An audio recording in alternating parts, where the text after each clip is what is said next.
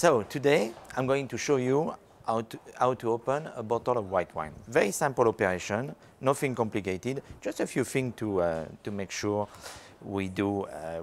So take the bottle from the fridge or perhaps from an ice bucket. In that case, if it was from an ice bucket, make sure you wipe the bottle.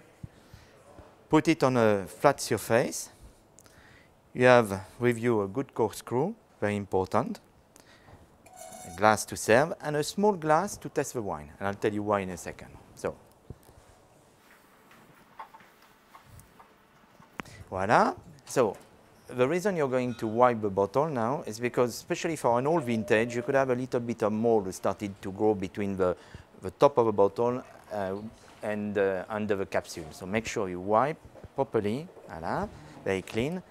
And now with a good corkscrew, what you're going to do, you're going to put your corkscrew in the middle right now, and then you're going to go right in the middle. Voila. And when you feel that you're reaching almost the end of the cork, and it's very important you block the corkscrew here, voila. And then when you feel it's coming, very gently, voila. You smell the cork. It doesn't give you a lot of information, and it's not because you smelled the cork that the wine is fine, but if it was, say, cork, you could probably pick it up already. But it's very important, nevertheless, to make sure you're going to test the wine. Voilà.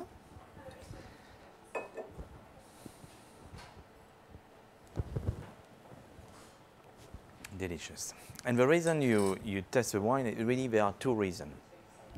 And you should also give it to, if you're in a restaurant, the sommelier should also give it to the host. And the reason why is because, first, the wine could be faulty, could be corked, or it could be oxidized. I mean, oxidized, you might see it with the color, but nevertheless, need to be checked.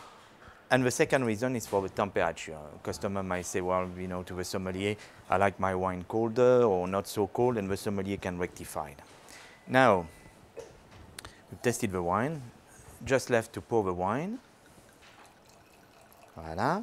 And you're going to stop about a third of a glass here, maybe a little bit more, voila, at the wider part of the glass. And the reason for that is like that the aroma are going to, you know, the wine is going to aerate. It will release a lot of aroma. And also you'll be able to swirl the glass without any problem that the wine come out of the glass. So, just now to serve your friend. Cheers.